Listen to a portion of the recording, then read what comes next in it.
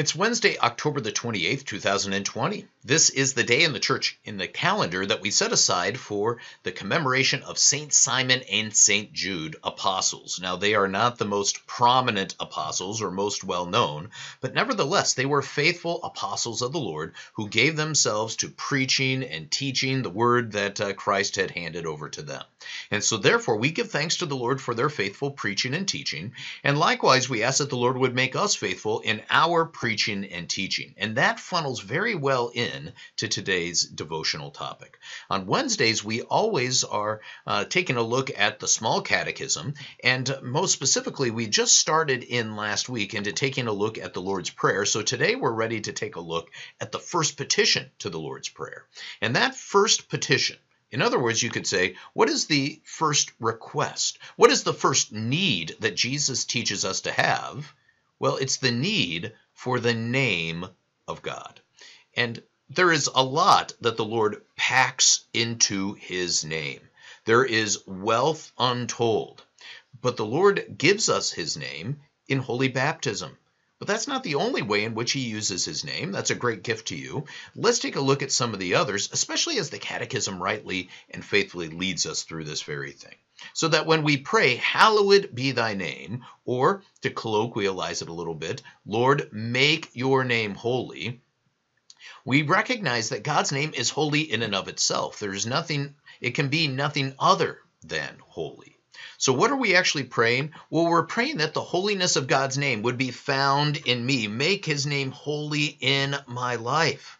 So what does that actually look like? Well, it's characterized by two chief things. The first one is that God's name is treated as holy when the word of God is taught in its purity. In other words, when teaching that happens by the authority of his name, when that teaching happens in purity, then God's name is hallowed.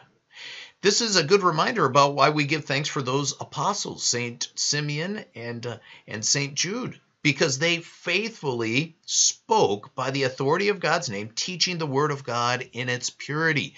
God's name was hallowed in their life. So that's one part of it. The second part would be this. God's name is hallowed when we live accordingly, when we live by his word, because we bear God's name. God put his name upon you in holy baptism. So how you live your life reflects upon his name. You've been given that holy name, so therefore we are called to live a holy life that honors his holy name.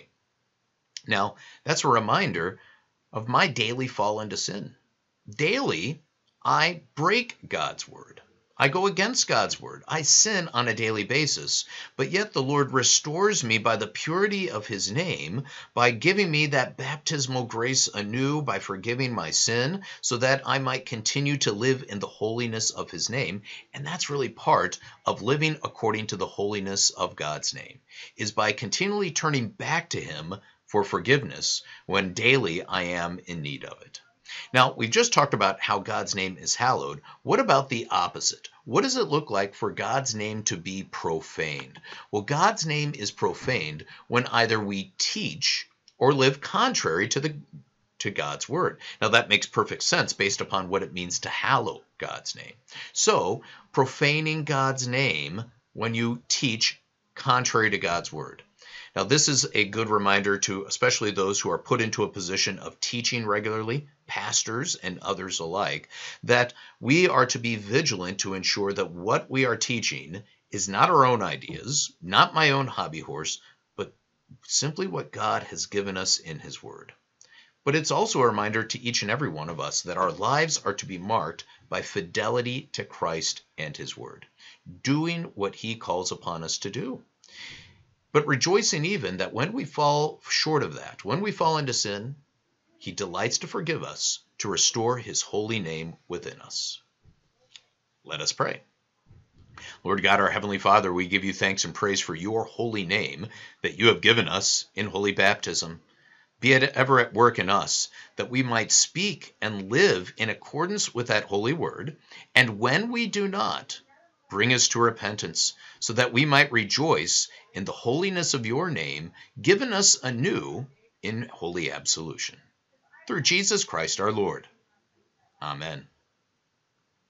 The Lord be with you.